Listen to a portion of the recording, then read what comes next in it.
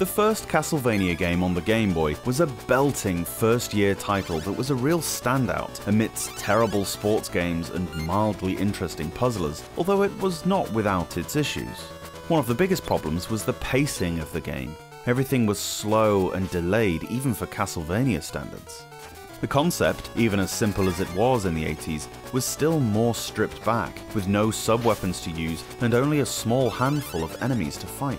These issues are drawn into even sharper relief when Castlevania The Adventure is measured alongside Belmont's Revenge. Story-wise, this is nothing new for the franchise, with the cyclical nature of the seemingly never-ending Transylvanian sagas giving birth to generation after generation of vampire killers. Set 15 years after the events of the first Game Boy game, Dracula has once again returned. This time he's kidnapped Christopher Belmont's son Soleil at his coming-of-age feast, and has proceeded to turn the poor sod into a demon. Having imbibed Soleil's mystical powers, Dracula was able to return to human form and reconstruct his castle, forcing Christopher to crack the old whip out again to save his son and the world. The main issue of speed was understood and addressed. It's much better here. You move at a really reasonable pace that's back on a par with the NES games, like it should be. The controls are modelled on the original trilogy, of course, even though this game came out only a few months before Super Castlevania 4 on the Super Nintendo. 8-directional whipping, grapple hook techniques, and backwards walking would have been far too ambitious, probably. At first, you have a gorgeous level select screen with 4 sub-castles to choose from: Crystal Castle, Plant Castle, Rock Castle, and Cloud Castle. Each one is a long, sprawling level with occasional multiple paths, each with a final boss. Once all 4 have crumbled to dust, Dracula's real castle, Castlevania, rises up out of the debris. You head through 2 stages in Castlevania, followed by the usual final showdown. Each stage has unique music and visuals, and as I say, they always culminate in a boss. You can tell when the bosses are close as the music changes to a very ominous, slightly quieter motif that speaks of serious danger just down the next corridor. The bosses are brilliant. They look outrageous in every sense of the word, and are incredibly inventive, with the majority being monstrous hammer horror-esque freaks, but with a couple of brilliant constructions built into the walls of the end room. One is a pair of Minotaur-like statues called Cumulo and Nimbler, who stab at you with massive tridents. Despite their names, and the fact that it mistakenly states so in the manual, they're not actually the guardians of Cloud Castle. The freakish construction that does greet you at the end of that stage is the best boss I've ever seen in a Game Boy game. I mean that wholeheartedly. Angel Mummy features a giant edifice with massive bone dragons, one with a human skull and one with a dragon's, protruding out top and bottom, with a face in between. The face fires projectiles at you, but what's really cool are these dragons. They share vertebrae and ribs, and fire them in an arc, at you, between each other.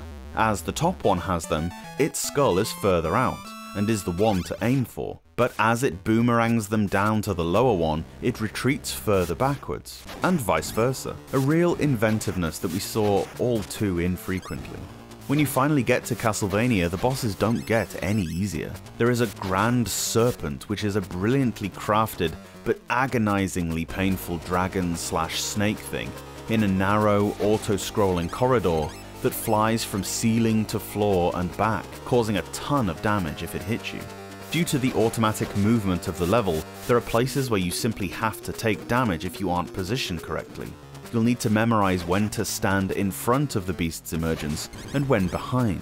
It'll test your perseverance so hard, but believe me when I say the satisfaction when you finally beat that mother is enough to make you yelp out loud on a crowded train, much to the chagrin of your sister sat next to you. There are a couple of stages and bosses after that. I won't spoil the story, but they're not as hard as the serpent. God, I love and hate that thing so much. Your whip can be improved by collecting orbs. The first one extends your length, and the second gives you a very useful fireball projectile. That's not all. The secondary weapons, well, 2 of them, are here too. Pressing up and B gives you the ability to fire a battle axe in an arc. Strangely, this is replaced by a straight-firing dagger in the Japanese version, but the battle axe is better anyway. And the famous holy water that spreads napalm-like fire on the ground is great to see. This is always useful. You can quite famously cheese the final boss in the first Castlevania game with it, but in Belmont's Revenge it has a special use too. There are these human-sized eyeballs that roll along, dealing a ton of damage. You can jump over them if you're particularly dexterous and they're coming towards you, but the first instinct is to whip them. This is often fine, except that they explode. There's a section on one of the stages where you're walking along a rope bridge with the eyeballs following you.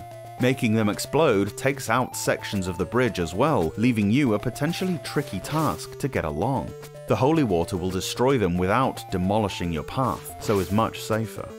As you'll no doubt remember from Castlevania the Adventure, the movement was achingly slow at times. It's much better here, making the game much more playable. There are still no stairs, but lots more rope sections. These were incorporated into the game mechanics more inventively now. It's possible to descend ropes really quickly by holding B. I hope Christopher is wearing gloves, else he's not going to have any skin left on his palms. You need to do this too sometimes, as in one particularly memorable part, there's no other way to avoid a giant, encroaching spike wall otherwise. You have to quickly slide down and jump off before getting thoroughly minced. The game stands really well on its own, of course. It's a truly accomplished work. But what I appreciate most of all is that Konami took what was already a good game and fixed all the nagging little problems. What they ended up creating is a venerable masterpiece. Best 8-bit Castlevania game? Tough call, but maybe? It's gotta be right up there. My favorite game out of the entire Game Boy library? Oh, there's little doubt about that at all. Unless there's something later on that I'm not aware of, this is my personal treasured title out of my entire collection. Hats off to Konami for pretty much every Game Boy game they made in 1991. This, Parodius, Gradius the Interstellar Assault, and Operation C remain 4 of the best games that the Game Boy had.